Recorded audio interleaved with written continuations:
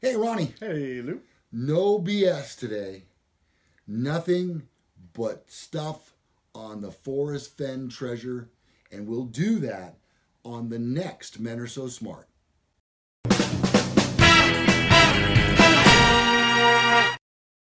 Well, hello there, and welcome to another episode of Men Are So Smart. I'm Lou Gallagher. I'm Corvette Ronnie. How you doing, Ronnie? I'm good. Good. Thanks. Yeah. Our interest is still at a peaked level on the Fenn treasure. And today, an article we found, X marks the spot. If you're hunting for Forrest Fenn's buried treasure, you may want to start here. Of course, a best-selling book in America is The Thrill of the Chase, an episodic memoir self-published by a white-haired retiree in Santa Fe. And it's an article called Start Here. Last summer, he says, he profiled Forrest Fenn, the author of The Thrill of the Chase, who walked him through his decision to secret a chest of gold, jewels, and precious artifacts into the mountains north of Santa Fe. He peppered his memoir with clues to the location, including coded directions, and a 24-line poem that ends, "So hear me all and listen good. Your effort will be worth the cold. If you are brave and in the wood, I give you title to the goal." Wow, nice. It goes on to say, in our days of conversation, he inevitably shared a few more, passing along unpublished autobiographical writings, old newspaper clippings, and copies of prior self-published books, all of which contain personal elements. He also introduced his family, toured this writer around the gallery, and taught him to dig at the historic pueblo he owns outside town. He buttressed all this with more than a dozen interviews of my own, tracking down some of Fenn's old friends and business partners, former members of law enforcement, and churning through hundreds of far-flung documents, press clips, old books, and federal records. We mentioned this in a prior episode that, yes, your Uncle Sam, and I don't mean the one across the street who smokes cigars and drinks cheap beer. He was on the story as well, Uncle Sam, pursuing Fenn as a person of interest in a multi-state investigation into grave robbing and artifact theft in the Southwest. They raided Fenn's house in 2009, and, as I mentioned, the case remains open today, according to the FBI and the U.S. Attorney's Office in Albuquerque. After his piece, this author was published, dubbing Fenn the real Indiana Jones. Nice hat, dude. After the KG Collector says he turned down a string of broadcast hits, and soon enough his book faded until recently. So when this article was published, Fenn had just appeared on the Today Show and NBC Nightly News, touting the treasure hunt and reigniting the search for his gold. The appearance set off a Fenn frenzy, so to speak, crashing his personal website in creating a run on his book, which until now had been a kind of a marginalized curiosity sold through a single independent bookstore in Santa Fe. As of now, Amazon listed one copy left for sale for $45. I think we actually found it to be a little bit more than that. And the other sites advertised used volumes for 3 times as much. I don't understand that. Yeah, me neither. Or unless they're making crib notes. Right, yeah, exactly. If they've got some clues in there. Fenn himself has gone back for a new printing. Actually, the last time I looked, I think it's in its 10th edition. Holy cow. Yeah. That's a lot of books. Yep. All right. So first, a disclaimer, the author says, Fenn is a hard man to know. How hard? Well, his wife of more than half a century says, not even she knows him. Not really. And Fenn says, heck, I don't even know myself. He was born in Central Texas. He doesn't know how his father ended up in Texas, or who the first Fenn in America was, or even where the name Fenn comes from. It's Irish or Scottish or something, he said. That kind of narrows it down. In our conversation, the author said, he seemed to like his lack of history. It seemed to set him free to create himself, which he does in the thrill of the chase. This memoir, this book, is drifty, disorganized thing. One imagines him dropping off the pages on the way to the printer, losing a few in the wind and binding the rest in whatever order he picked them up. Mensa. But it doesn't really matter. What makes this treasure scheme so exciting and so unnerving for some is the figure of Fenn himself, a man who may be America's last great collector, an amateur digger, and self-taught everything. Smarter than the average archaeologist, savvier than a rude, tough tomb raider, and more aggressive than both. When you read the book, read the first half of The Thrill of the Chase closely. Here's why. It covers the childhood through college years, the era when Fenn became Fenn. That's important because Fenn really is a sentimental guy and told the author he hid the treasure in a place that Fenn has known for years. He goes on to describe a string of small places in the book. As a boy, he lived in a wood-framed house with a cow in the back and freshly shot bird for dinner. Yum, yes. And homemade soap for the bath. At night during the warm months, he slept with his pillow on the open windowsill, breathing in cottonseed from the mill and listening to for the mail train. Sometimes he snuck out to watch the gypsies down by the tracks or walk through the cemetery and sit on a grave. Wow. Most revealing in the first half of the book, the way Fenn conducts himself. He spent his boyhood learning where the edge is. That sounds familiar.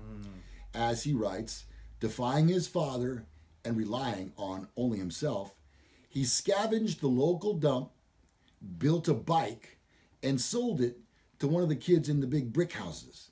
He also started collecting things. He filled a whole room in the barn with magazines. I think there's a lot of comic books as well.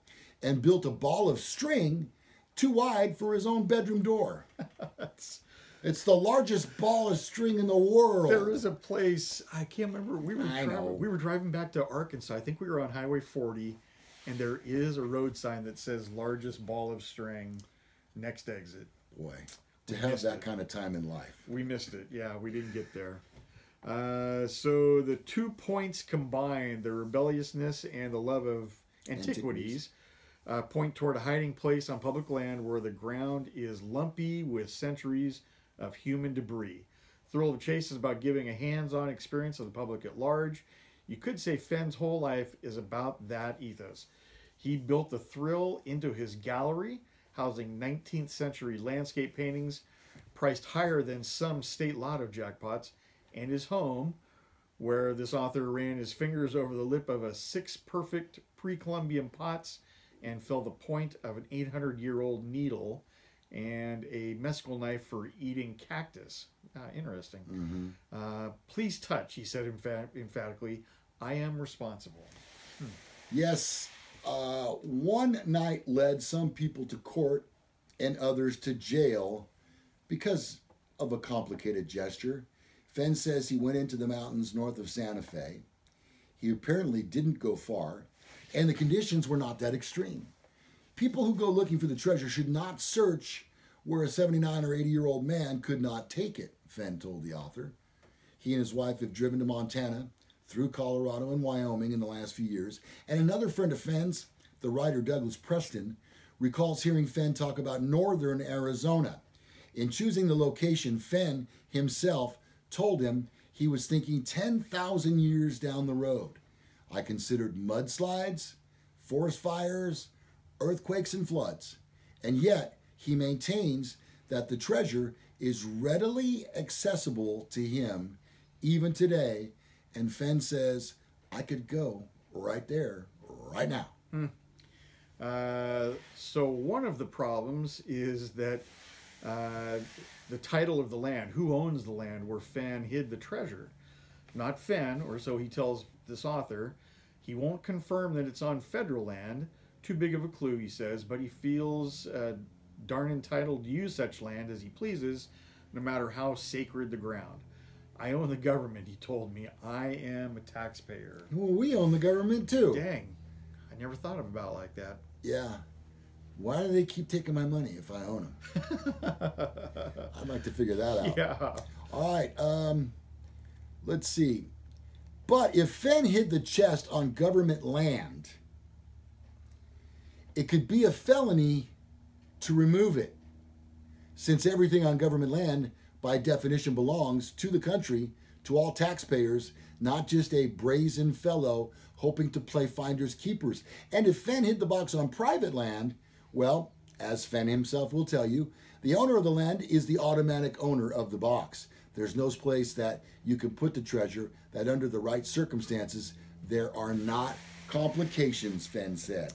But you can at least assure people they won't get arrested or that they won't get sued and lose the money. Fenn says, I'm not assuring people of anything, and admitted, I went out there and hid a treasure chest and they can go get it, and that's it. And that's it for me too. So where is this beautiful treasure box, treasure chest? Where is it in the world? You know, at some point, I believe, I mean, you know how they have metal detectors? Right now, they have to be placed pretty close to the ground. But at some point, I would imagine that drones will be able to use radar or something. Honestly, they can already use radar and see into the ground. If somebody really, one of these pro teams had a little money backing them, that might be the best, I mean, a great way to cover a large chunk of territory in one single day. Yeah. Can they be, drones be programmed to fly a specific route without the help of a man? Yes, You know what I mean? yeah, they can absolutely do grid searches. Military does that quite often with them. Okay, here's a question for Not you. the drones that we're thinking, not like these little drones. These are drones the size of this table. Okay. When I see the police helicopter in the air, or if I've ever seen, like on TV shows, what the pilots of the helicopters see, they're infrared, aren't they? It's FLIR. It's forward-looking infrared. Okay, so a human, because of the body temperature, gives off a red glow, correct? Actually, in ours, it's black and white, and they give off a white glow. Okay, a white glow. Everything else is black. What would metal give off? Because I feel, and I don't know, we'd probably have to get a hold of, somebody. I'm more of an expert in the field, but I feel like the metal case itself is going to assume, if it's buried in sand, it's going to assume the temperature of the sand it's buried in. Okay. Just because it's metal, it shouldn't get hotter than its surroundings. So very simply put, a helicopter with, what did you call it, FLIR. FLIR, would not be able to locate that. I don't think so. I mean, it's possible that let's just use sand, for example, the sand may cool off more quickly than the metal treasure chest. So there may be a slight difference, but I don't think FLIR is going to locate that. FLIR, for our use, at least, is locating maybe 20 degrees warmer than the surroundings. You know what I read that I found really interesting is that in this, or on this treasure chest, there is a lock, but it's not locked. Yeah. He is eccentric. He really is. Yeah. And I think it's really cool that he put a copy of his memoir inside the chest for the person that whoever. Yeah. Ronnie, here we're getting to the end of the time that we have for this episode. So, do you think anybody in our lifetime will find this treasure? We got about what, 15 more years? Yeah, best case scenario. Right. I would hope so. I mean, I think technology is going to get better and better. It is already. I mean, every day there are technological advances, and I think technology is what's honestly finally going to find this treasure. Yeah. It's, And perhaps it hasn't even been invented yet. yeah, not yet. But I just think that people stumbling around through desert and what have you, boy, it's such a long shot. The clues to me are still fairly vague. So, and I don't think anybody has a real. Somebody may have honestly figured out like a couple of them, but nobody has put together all 9 clues. You know, to put, I start here and X marks the spot. Cease. Yeah, Cease at the blaze. Sorry, I didn't mean to mess with the pump. that's out of order. This whole courtroom's out of order. All right. So how come we haven't heard anything from Forrest Fenn?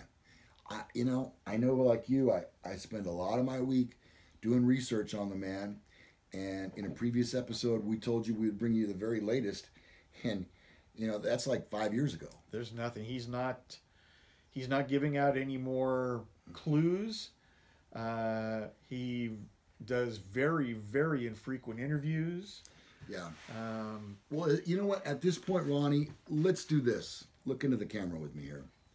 Mr. Fenn, I'm Lou. That's Ronnie right there. We would like to correspond with you, be it through email, text, or comment on our page, our YouTube channel. It's the Gallagher Entertainment Network, and the name of the show, Mr. Fenn, is Men Are So Smart. Contact us. My email address is Lou, L-O-U, at menaresosmart.com. And mine is Ronnie, R-O-N-N-I-E, at menaresosmart.com. And as for all of you watching, we would really, really like to hear from you in the comments below. We respond rather quickly to you. It is important to us. And in case we haven't said it lately, we really do appreciate that you watch the show. Absolutely. Yep. It means a lot to us. All right. You can find us on social media, all of them, at Men Are So Smart. Our website is menaresosmart.com. And you can subscribe to our channel. We'd love to have you. Come on aboard. It's kind of like the Love Boat. Just no boat and no cruise director. And very little love. Very little love. Yeah, very little. I love you, Ronnie. That's about as strong as it gets right there. We'll see you on the next Men Are So Smart. Bye-bye.